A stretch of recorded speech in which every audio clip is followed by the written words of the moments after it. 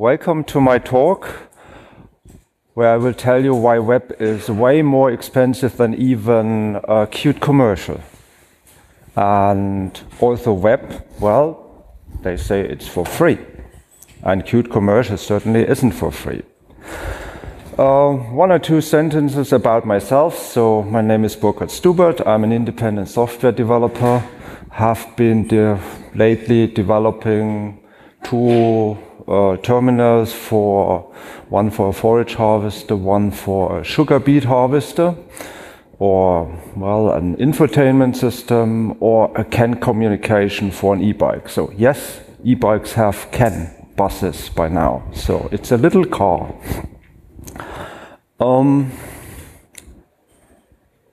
Good. So imagine you are about to start a project. You want to develop core HMI of an embedded system. And say it could be a home appliance, could be a printer, could be a set-top box, could be a terminal for a harvester, for a tractor, could be a medical device, whatever. So you see it varies in volume. You have millions of volumes, you have hundreds of pieces. You have two contenders for that, obviously. You have web, so could be a solution using, say, Angular JS or React Native or something like that on top of Blink, the Blink rendering engine from Chromium. So that's a good setup on a Linux system. And as you probably know, the web stuff comes typically under MIT or BSD license, so it looks like it's free, as in it doesn't cost anything. On the other hand, you have Qt, and actually you have Qt commercial, because the legal department told you, no, you're not allowed to use LGPL version 3. We don't really understand that. So that looks now, you have to pay a lot of money for Qt commercial.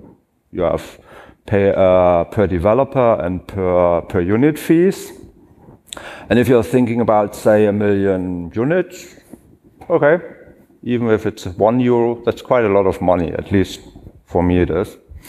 And so it didn't look that good, or it doesn't look that good at that point.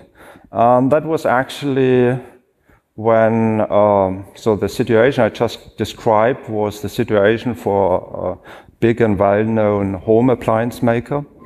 They approached me and said, okay, now tell us why we should use Qt. So they were pretty much settled on web. Well, they had another consultant who told them it must be web. They had pressure from their mother company. Yeah, we are also using web for other stuff, so you should use that as well. So that's when they brought me in and asked me, tell us why we should pay a lot of money for Qt when we can have web for free. Okay, so this is actually, yeah, in the beginning, this was my hypothesis. So it was immediately clear to me, the only thing that these people understand is cache, hard cache.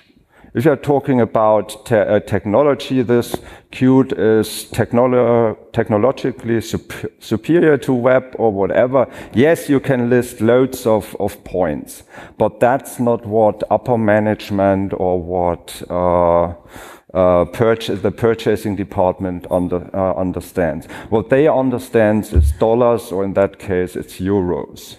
And so, where can I find, or where can you find hidden costs in web? It's supposedly free. And then the idea was, okay, let's look at the system on chips, the chipsets you need or you require to run your solution, your HMI, with a really good user experience. So say an iPhone-like user experience, that's typically the requirement you get from these companies. iPhone-like user experience. So what do you need for that? My hypothesis was, well, have been working in that industry quite a bit so far. My hypothesis was that you would need something like a quad-core Cortex A9 for running a web HMI properly on an embedded device. And well, I knew that I can do the same thing on a Cortex-A8 or even an ARM11. Think the Raspberry Pi 1. You can have wonderful QtHMIs on that. It has a very good GPU. So I knew that, and I also knew that, for example, Electrolux has an oven with most like an ARM11 or a Cortex-A8. So I knew that that would work. Then I looked up the prices and found out, yeah, okay, a Cortex-A8, think an IMX53, for example, or OMAP 3 series, that's Cortex-A8, so the Beagle, the original Beagle board, I think it was called at that time. Yeah, 9.80 euros for a volume of 1 million. So if you go to lower volumes, these prices go all up. On the other side, a quad-core Cortex-A9, think IMX6, industrial grade, actually. Well, in a home appliance, you can't use a consumer product. You're talking about 21 euros. So, but now, okay, that's a good starting hypothesis, but now I have to prove it. So I have to prove somehow or make it very likely that my hypothesis here is right for both web and Qt, and that's what I set off to do. And actually the yellow thing in the middle, that's then to finish that, the yellow thing is in the middle is the delta between the SoC costs. So it would be something like 11 euros, and the Qt variable there, lowercase, is actually the cost for Qt commercial. And I know you are burning to ask me how much you have to pay, and my answer is please ask Qt sales.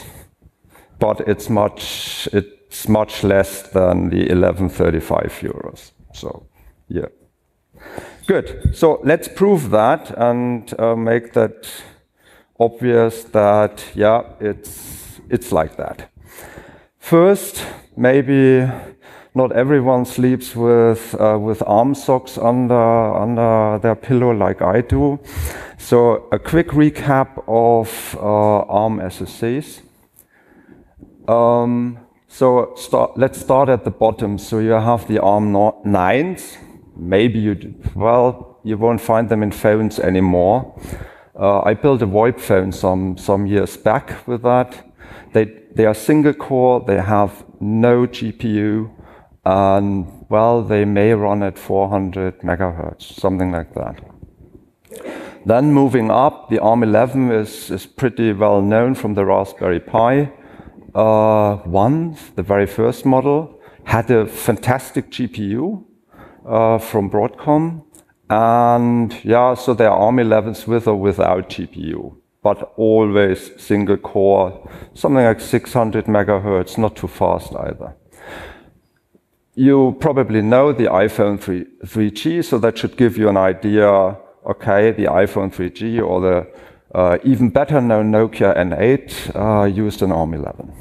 Okay, moving up, Cortex-A8, premium home appliances in 2013 use Cortex-A8, single core with GPU, that is, with OpenGL acceleration.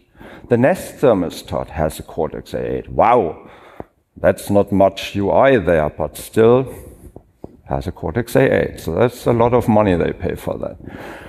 iPhone 4, in-flight entertainment system, agricultural terminals, and the Nokia N9, our beloved Nokia N9. And then going up, so the Cortex-A9 that's used in the iPhone 4S. Okay, quad-core, typically also available in dual-core, IVI middle-class cars, and the agricultural terminal is shown next month at the show.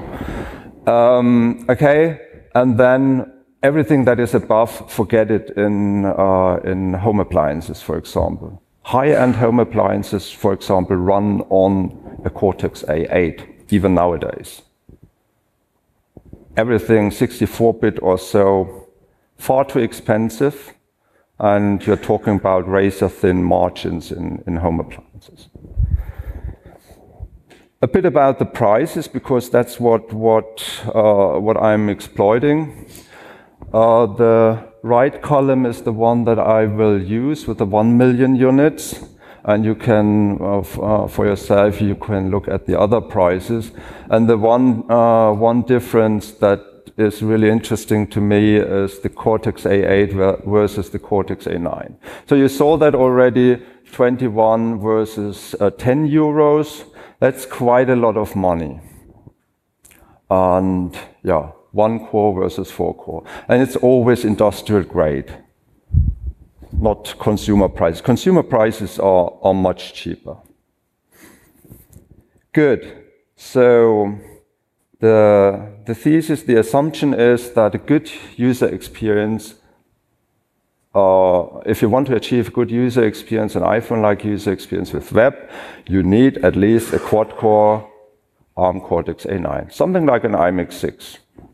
Toradex can give you, I think, 10 of them right away. So the two things that are striking is there are very few high-profile web applications on embedded systems, and there are two highly public cautionary stories about using web on smartphones, that's Facebook, or on embedded devices, that's Netflix. So let's look at these things. That's the embedded web applications I found. If you know more, let me know. So I found an infotainment system on a Porsche 918 Spider, nice car. Third-party apps for cars are often written in HTML, because the argument of the car makers is, well, for the third-party apps, think of an app which tells you where the next free parking spot is or so. It's not that important. The user experience is not that important. What they care about is the user experience of the core HMI, not of third-party apps, and that must be stellar. Anything else doesn't work, and that's where they put in the money. And what they use is native UI frameworks, it's Qt, or it's EBGuide from Electrobit. There's not much more left in the automotive industry. Netflix is an example, or the Orange Livebox, a set-top box in France. So that's very few examples. For me, in the end, I would say it's not really a surprise. If you look at how web frameworks advertise themselves, they say, well, we are for mobile and desktop, or just for mobile. You will hardly find any web framework, not at least the popular ones, saying, well, you can write HMIs on embedded systems. You just don't find it. I think they know their sweet spots and where it's not really working. Okay, so next is the Facebook story. So it was actually on a Tech Disrupt conference in 2012 when Mark Zuckerberg went on stage and said that the biggest mistake that we made as a company is betting too much on HTML5 as opposed to native. We burned 2 years and take it millions or tens of millions of dollars. And what they noticed is that, well, they used web for their Facebook app on smartphones, and they noticed, well, it's just not good enough on that. The user didn't really pick up on it, and so they went native, and suddenly they saw a huge increase in people using their app on Android, iOS. Unfortunately, they didn't use Qt, so it's not that much of a happy ending, but they went native. And it's actually the device on which they failed was an iPhone 4S with a dual-core Cortex-A9. So that is, in today's standards, it's pretty medium, mid-range, nothing spectacular. And they weren't able to pull it off there. And they have certainly some of the best web developers in the world. So their problems are, and that's what you will always see if you're looking at web, high memory consumption. You have problems when scrolling, or you have stuttering in animations, sluggish touch tracking, still the same. And it's incredibly hard to find bugs or find out why is it using that much memory. So it's the tools missing. If you want to see that live, these problems web has, go to this equality booth over there, the Austrian guys, there, Dimitri, I think, and they have it next to each other. 2 screens, 1 Qt, 1 web. And you have only one try to find out which one is Qt. So. Good. The other story, that's a slightly different one. Netflix really never gave up on web. And they faced a much bigger problem than Facebook on smartphones, because Netflix has to run on Blu-ray players, DVD players, set-top boxes, smartphones, PCs, and you have a wide spectrum of chips in there. You have pretty low-level chips. You will find some ARM11 still.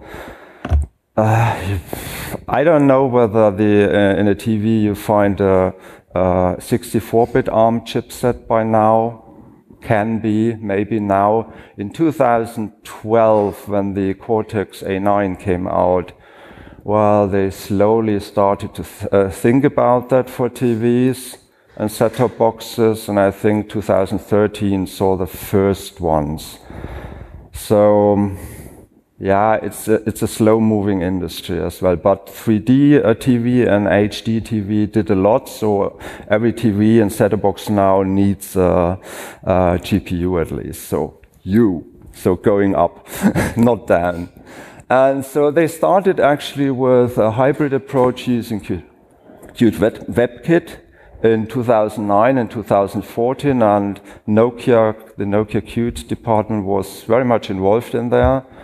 Well, if you have played around with their app at that time, it was just awful. Oh yeah, there is another image coming in the cover flow in 10 seconds. So that was awful. Then they thought, no, that's we can't go on like that, and there was more competition. So Apple, for example, entered HBO and Hulu and whatever, and so they thought we have to do better. What they did is they wrote their own rendering engine in JavaScript.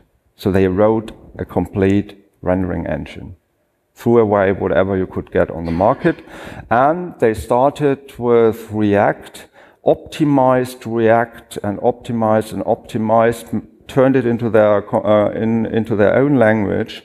So they ended up with a huge development effort and paying a lot of money. And these tools are proprietary, so you have no chance to get what they did. So if you want to use web, do the same. If you want to be able to use it, well, on a Cortex-A8, 30 frames per second. Who is happy with that these days? Not so many. The response time is, I think, still too high with 110 milliseconds. So you touch, and then it takes 110 milliseconds until the TV responds. Now that doesn't really cut it. So not quite a good UX still. They spend a lot of dollars, and with Qt, yeah, it comes right out of the box. Not much effort to do there. And that is actually, well, Qt speaks for itself. Just walk around there, look at the demos you see there, ask them what's the processor inside. And you will actually see, so if you look at automotive, 7 of the top 15 OEMs use Qt for their infotainment systems. 7 of the top 15. So we know Mercedes, obviously. There are a couple of other big names in there. 2 electric vehicle OEMs use it. Well, we saw Tesla yesterday in the keynote. Yeah, they were one of the. They actually use Qt Classic. So Qt C++, there was no QML around when they started that. And Rimac uses it, another electric car. And there are more, so there are at least, I know of 12 or more tier 1 suppliers who are using it, who have a Qt-based platform. Harman is one of them, and there are a couple of more. In the agricultural business, the tractor there, you have one of the top 3 guys is using Qt on every tractor and harvester they produce, and they produce quite a lot. The other 2 top 3s have started with Qt projects. So one went down the Android road and is now coming back slowly. The other one has done quite a bit in secrecy. Let's see whether they come out next month on the Agritechnica show. At least 2 of the top 3 OEMs for in-flight entertainment systems are using Qt. Panasonic is the poster child there.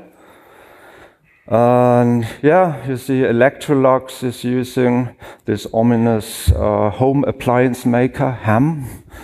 It's not a food producer. E-bikes have used Qt as well, and there actually was supposed to be a showcase here with an e-bike, but it didn't turn out. So fitness equipment makers are using Qt, and many, many more. So just go looking and just check some job sites like Stack Overflow. So who is searching for Qt developers? We are lucky to work in that industry. So there's plenty of jobs for us. So I have sad news for the web guys. Nothing will change anytime soon. And I actually ran through a similar exercise 5 years ago with another home appliance makers. And they had exactly the same findings as my current customer. So nothing changed much over the last 5 years, and nothing much will change in the next 5 to 10 years, I would bet.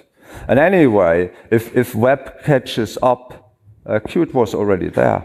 The hare and the hedgehog play. I think Germans at least understand that. So let's quickly look at RAM flash power startup time. The size of the Chromium browser on my Ubuntu 16.04 is 42 megabytes. Qt 5 Web Engine Core clocks in at 103 megabytes, and it's a stripped release version. It's not a debug build, so I was shocked.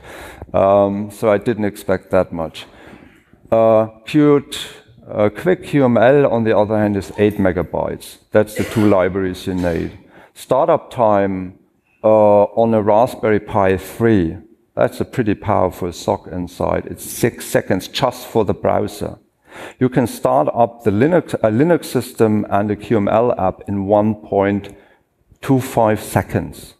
That's operating system plus application.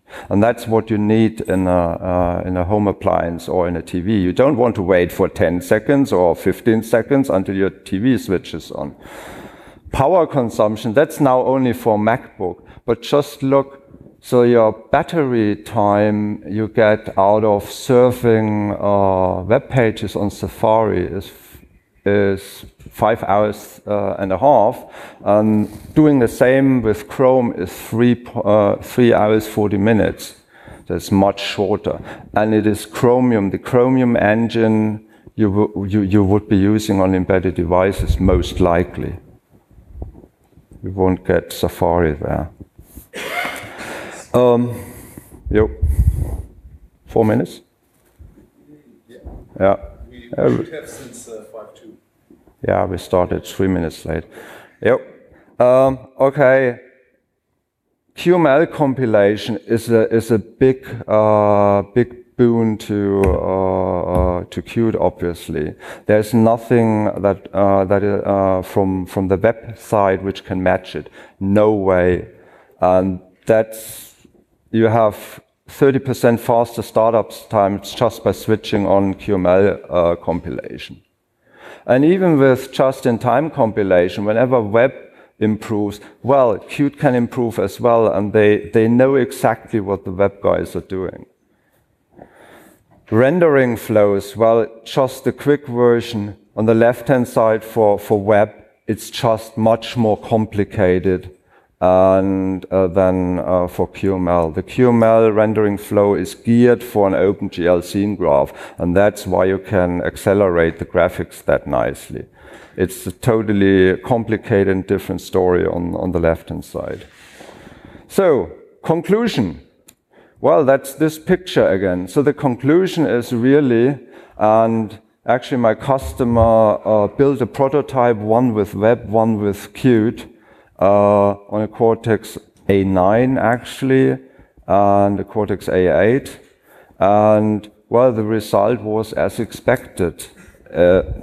It wouldn't cut it with web, so they decided after a lot of time, yes, we use Qt, ordered some licenses, and I hope they are happy ever after now. And that's the difference you see. So it's really the hardware cost is a difference of 11 euros plus. If you go down, so the breaking point where it would be equal, you are looking at something like 500 units. And then we are talking about technologically pros and cons. Fantastic. Qt will beat them easily. Okay, that's it. Thank you very much.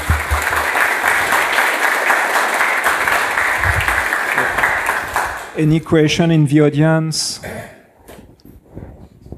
Over there, I think.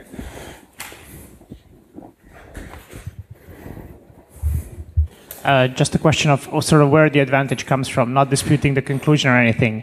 So in both cases, you have an engine which is effectively written in C++, Blink, whatever is on the other side, doesn't matter.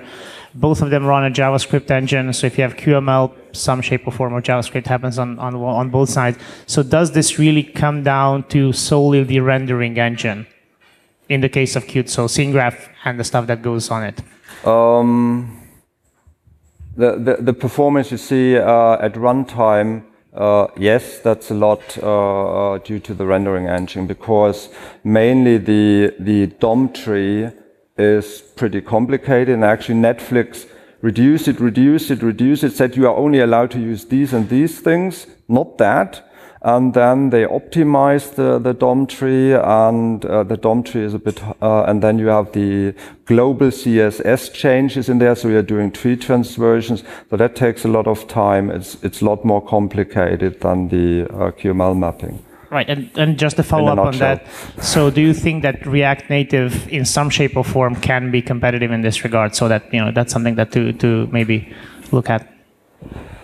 Well, there is a possibility, but at the moment, I just don't see it happening, and it's, you would have to put a lot of time and effort in it. That's basically the message. Yes, you might be able to do it on a Cortex A9. I doubt that you have to put in even more work on a Cortex A8 or lower. So it doesn't scale down well.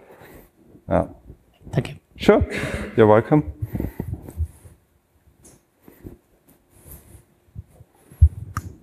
Coming from a little bit different perspective, because I had experience with similar case like Netflix had.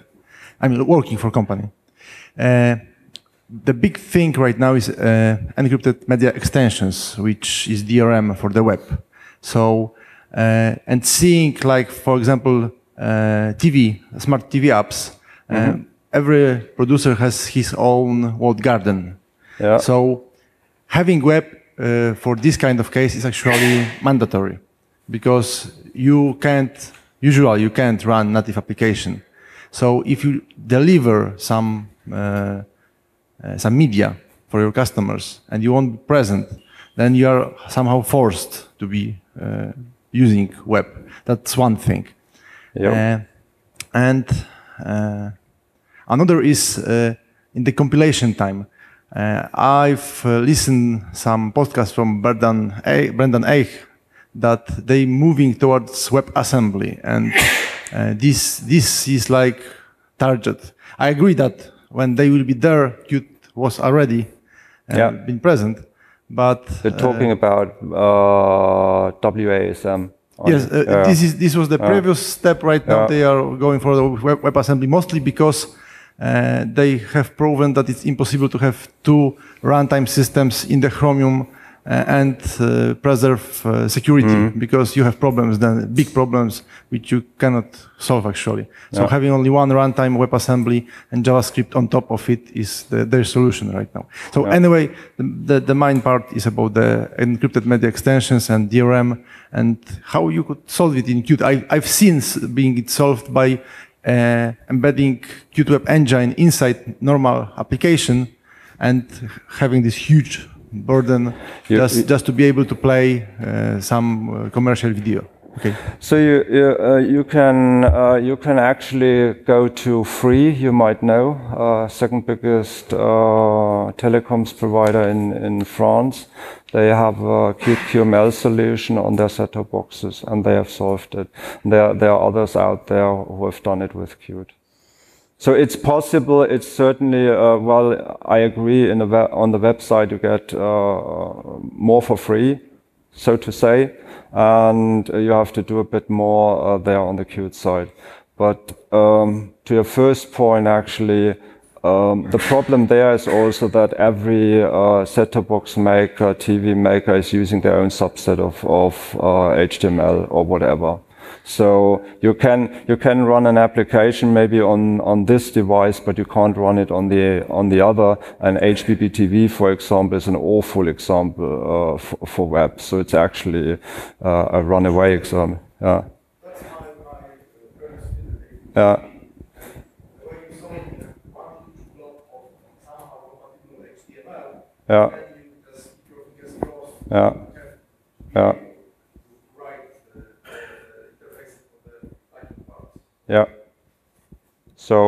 Yeah. So there are also some efforts for that, but my message there would be with TV set-top boxes. If you look at the Apple TV box, well, it's native apps, and that's why, for example, I use it, and I don't use the catch-up TV offerings, web offerings on my TV because they are crap. I never get through to the end of the video, or I don't even find the video. So yes, then I turn to some powerful set-top box, and they are actually native, very powerful SSC in there. So there we go again. So if you use a powerful enough SOC, you can certainly get something working with some caveats. Just take the last question. Okay.